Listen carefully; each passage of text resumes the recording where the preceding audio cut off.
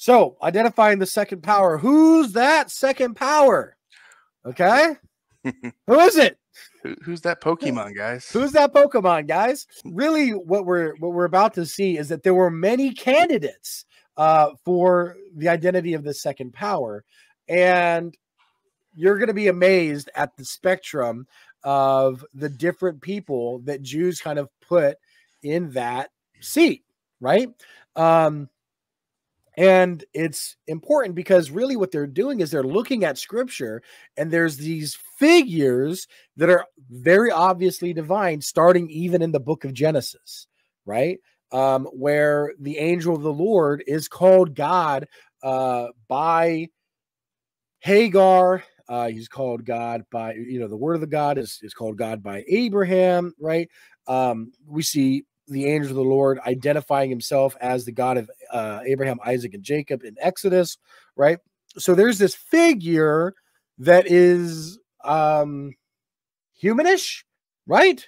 Has a form, is able to eat food, things like this, and yet, who's this figure, right? Who is this ancient power? And then especially when you get to the two power stuff, it's interesting. This idea, like what Heiser concludes here, is these speculations were not considered unorthodox. Yes. The idea is evil entered the world, and we need someone to eradicate that evil. Mm-hmm.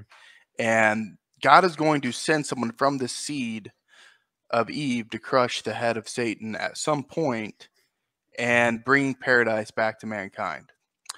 And so they were looking because God said he's going to do this, right? Wouldn't you? Right.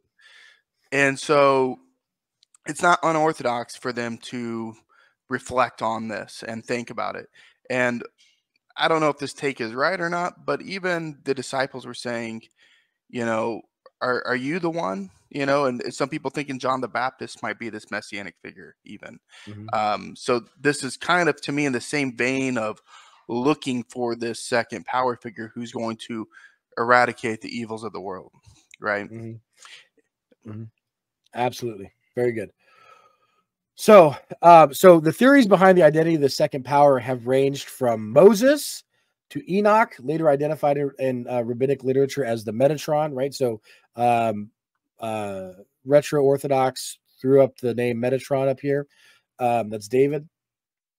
And Enoch later becomes the Metatron, and we'll look at that as well eventually. Then we actually have Satan himself as a second power, and we will discuss, and then also Adam, some of which we can cover now. We're going to go over that, and others which will be discussed greater in future installments, right? So stick around. This is going to be a very interesting thing, and we're going to try to keep up the quality. So this is William Blake. William Blake's Ancient of Days image. I like it. So the most explicit first depiction of these two powers, right? You do see in the Old Testament the angels of the Lord identified as God, right? You do see this word of the Lord figure appearing to Abraham, and we do see, statements from God saying, "No man can see my face and live." And you're like, well, why is it that we have this other angel out here calling himself God that people can see and they don't die, and then you've got this other figure that or other statements where God says no man can see my face and live, right? And so we're going to kind of discuss that, but ultimately though, in Daniel chapter 7 is the first time that we see both of these figures at the same time in the same place, right? And that's important. So Cornel, once you I guess maybe read this or whatever. I beheld until the thrones were set, and the Ancient of Days sat, and his raiment was white as snow, and the hair of his head as pure wool. His throne was a flame of fire, and his wheels burning fire. A stream of fire rushed forth before him. Thousands ministered to him, and 10,000s of myriads attended upon him. The judgment sat, and the books were opened. I beheld in the night vision, and lo, one coming with the clouds of heaven as the Son of Man. And he came unto the Ancient of Days, and was brought near to him. And to him was given the dominion and the honor and the kingdom, and all nations, tribes, and languages shall serve him.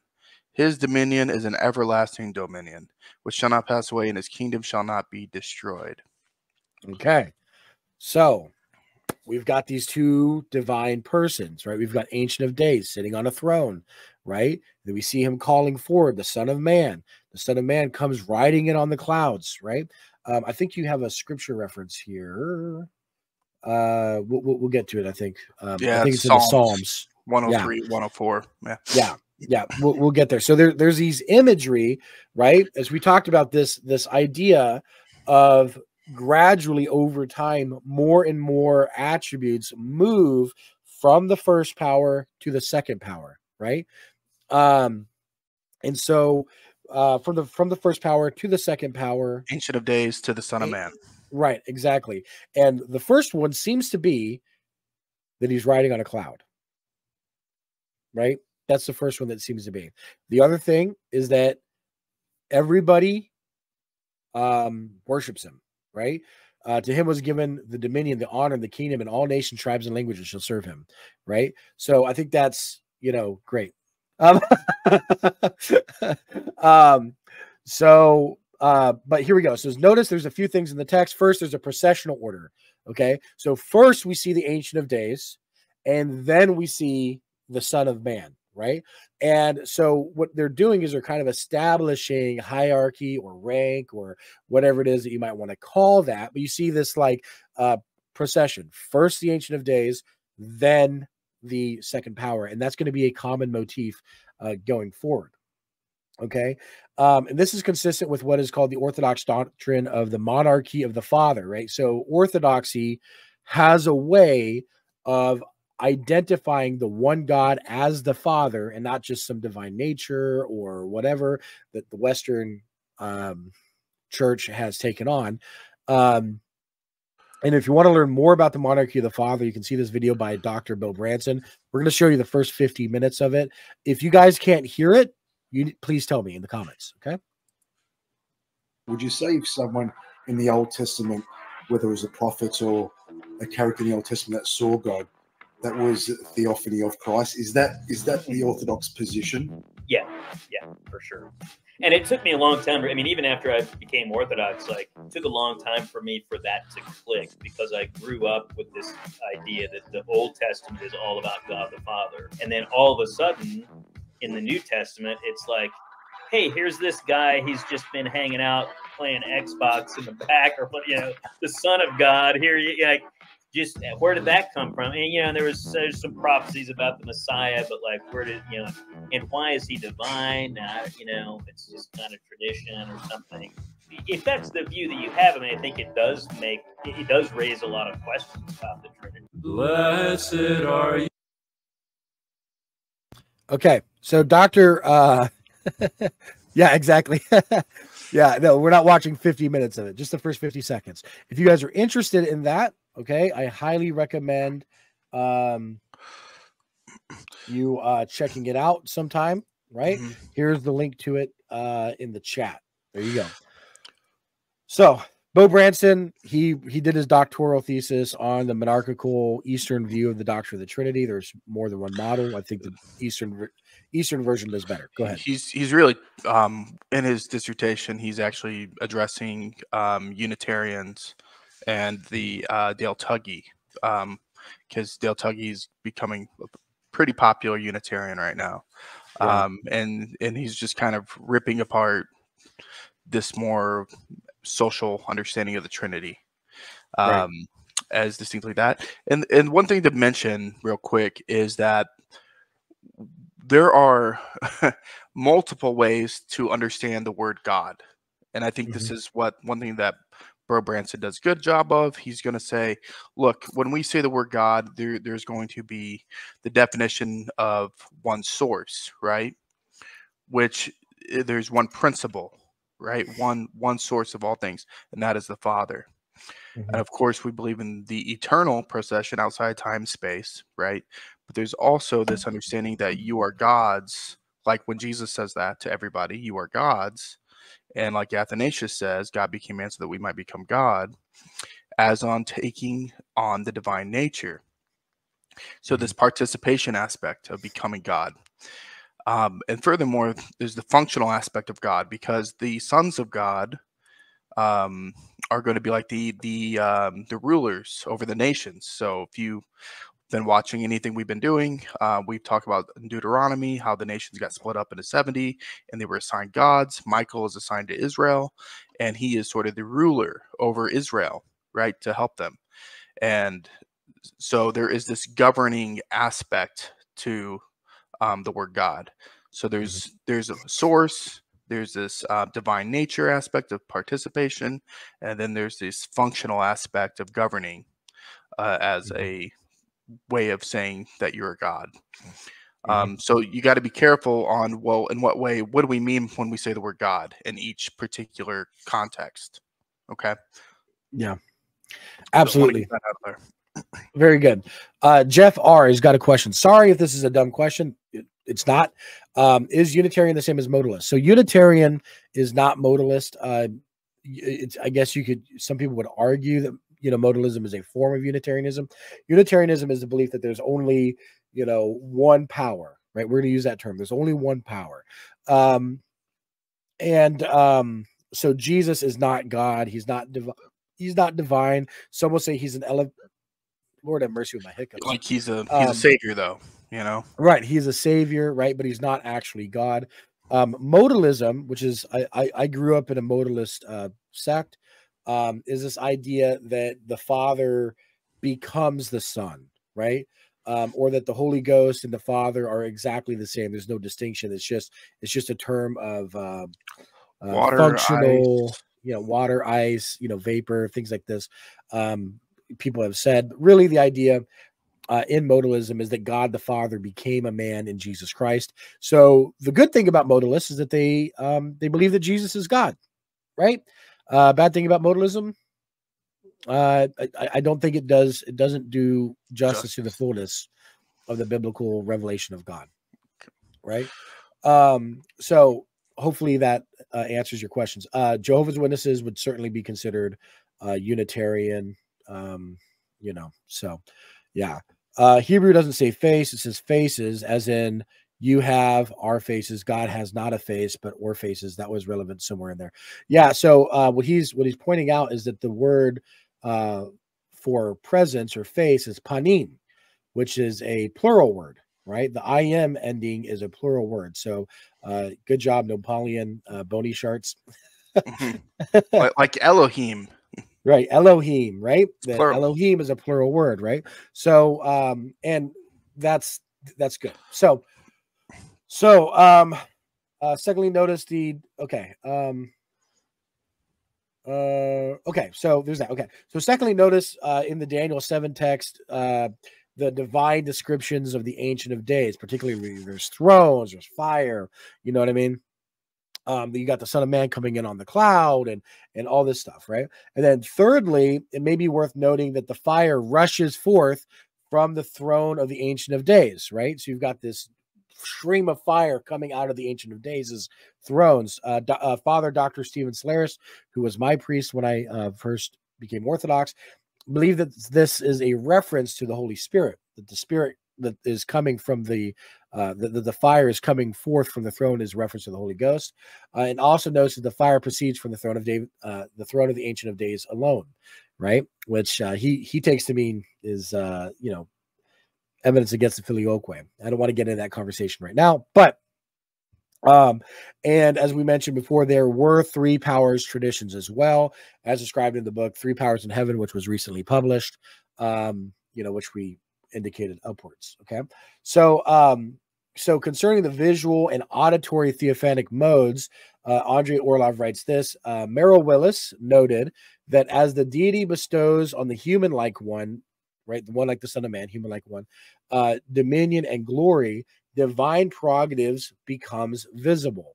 The human-like one brings to full visibility in the sight of the nations the glory of the Most High. This insightful comment accentuates one of the essential features of the joint theophanies, when the, quote, visibility of the deity is gradually transferred to the second power, who will eventually become the image of the invisible God. Of course, at the starting point of this important conceptual trajectory is Daniel 7. The deity is still far away from being invisible, right? So in other words, in Daniel 7, you see both Ancient of Days and, the Son of Man, right? You see both powers, but eventually, again, that image is of the first power is going to recede. He's going to be an auditory expression, booming voice in heaven type thing, right? And then also, lastly, the one who rides on the cloud for Israel was reserved solely for Yahweh. Other religions has Zeus and Baal riding on the clouds, and we see this in the Psalter. O Yahweh, my God, you are very great. You clothe yourself with splendor and majesty.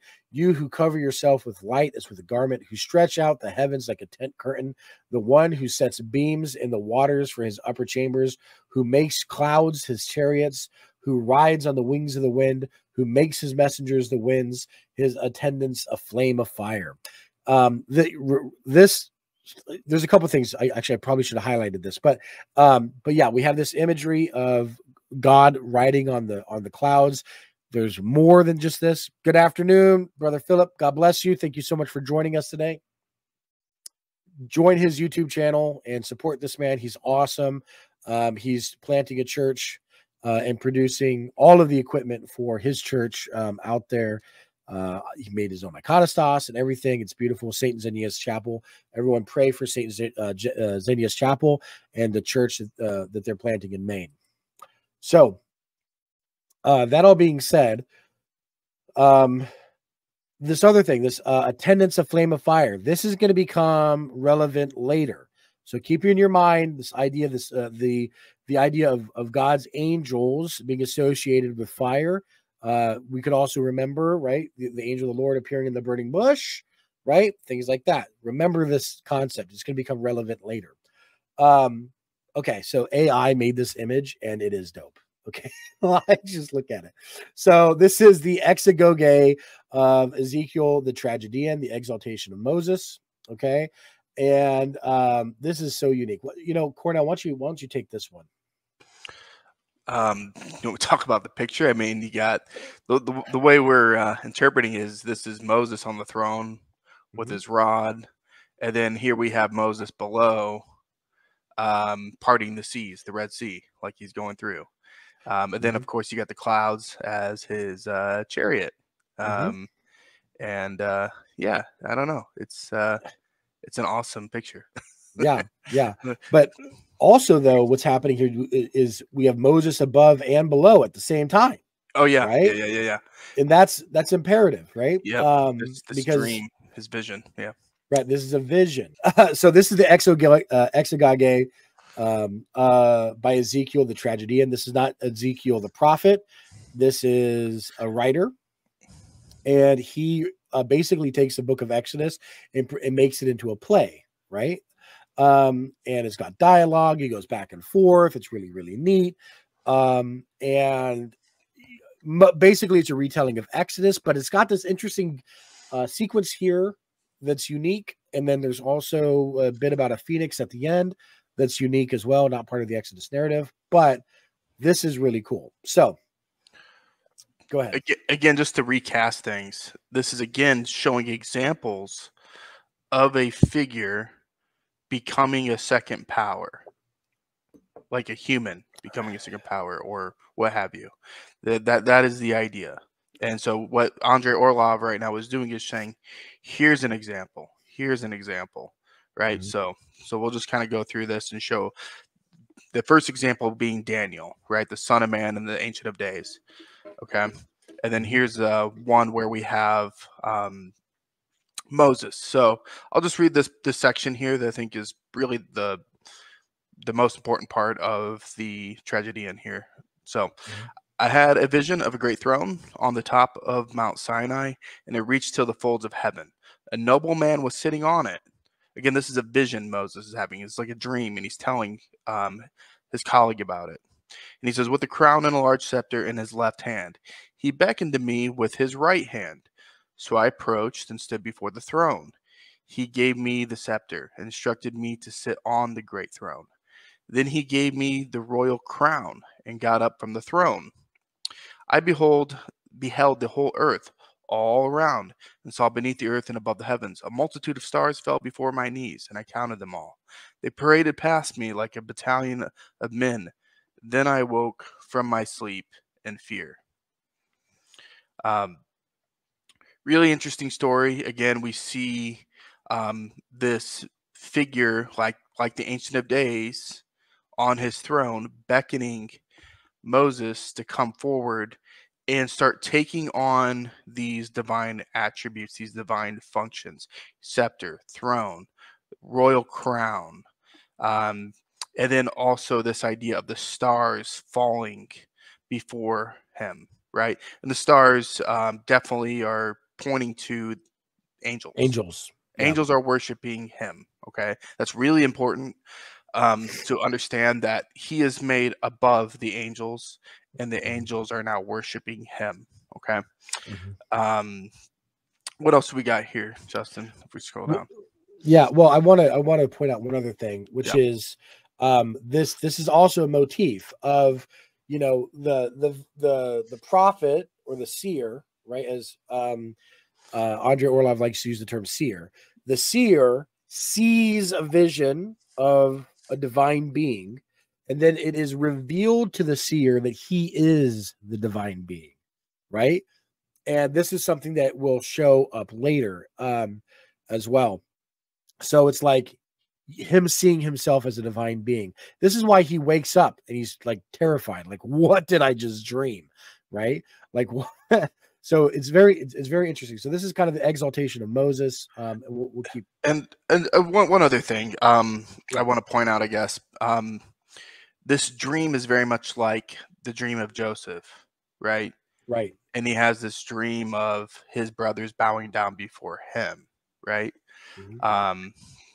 And of course, his brothers are envious. Yeah, very mad, very upset about this. I don't like this idea that I'm going to worship him or bow down before him. No thanks. And that will also come in later. And also, Moses is a very interesting figure because he is establishing that first covenant, and we see his life, the way it's played out, is parallel to Christ's own life. You know, Christ being taken out of Egypt and then leading Israel in the wilderness. Jesus fasts for 40 days after his baptism, his Exodus experience. I mean, the parallels between Jesus and Moses is striking. Yeah, all the way through the whole life of Moses and the whole life of Jesus, we can find parallels.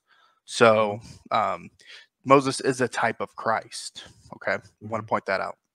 Yeah, absolutely. And then also, I think it's maybe worth noting that this vision in the context of the story is when when Moses is going up to the mountain to receive the 10 Commandments, right? So this vision is almost like he is both the receiver of the 10 Commandments and the giver of the 10 Commandments, right? Very, very interesting, very surreal stuff. So then we have the Book of the Similitudes, right? So the Book of the Similitudes is in Ethiopian Enoch. I don't own Ethiopian Enoch. I only have the Greek version. And so the Greek version is a lot smaller than the Ethiopian version. So this is why it's titled the Book of the Similitudes. This is Enoch ascending into heaven. Also another AI generated image. So we see here and Michael and Raphael and Gabriel and Phanuel. Raphael appears in the book of Tobit, so he is a canonical angel in the Orthodox Church. So, and Michael and Raphael and Gabriel and Phanuel and many holy angels without number came out from that house, and with them the head of days. Now, the reason why this phrase head of days appears, why head of days, why not ancient of days? The word for head and for ancient in Greek is arche, right? So the Ethiopians translated that word arche as head of days, but the underlying Greek word would have been the same, arche of days, the ancient of days. So, and with them, the head of days, his head white and pure like wool. We've seen this already in Daniel chapter 7. And his garments indescribable. And I fell upon my face, and my whole body melted, and my spirit was transformed. And I cried out in a loud voice in the spirit of power. And I blessed and praised and exalted. And these blessings which came out from my mouth were pleasing before the head of days. And the head of days came with Michael and Gabriel, Raphael and Phanuel, and thousands and 10,000s of angels without number.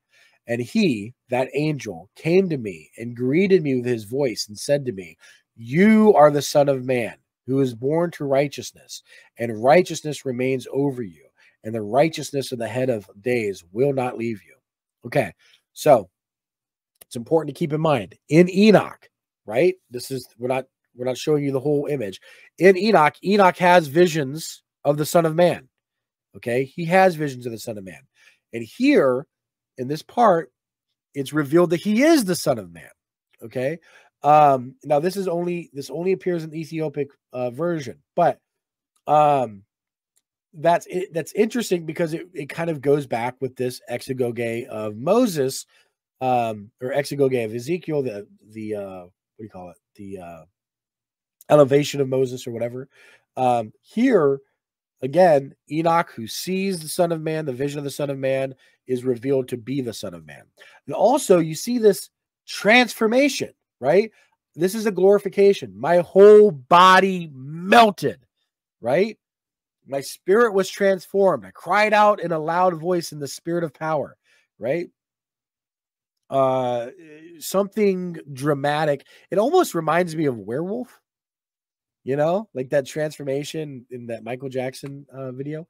It's like right? it's like a metamorphosis, you know. It's a metamorphosis. It looks painful, right? And so that's cool. And I would just say the one other thing. He greeted me with his voice. You are the Son of Man. This idea of going back to this oracular centric, right? This vocal, invisible figure now, and it seems as though he's taking on the visible expression of this invisible God. Right. Okay. Yeah, absolutely. And should also, which we're not going to get into a bunch here because we're going to talk about this later, but when we read New Testament passages like Transfiguration, baptism, we'll see voice and all that stuff like show great continuity. But I don't want to get into that right now, but we should be keeping that in our forefronts as Christians anyways, right? That this is going to be happening. So absolutely.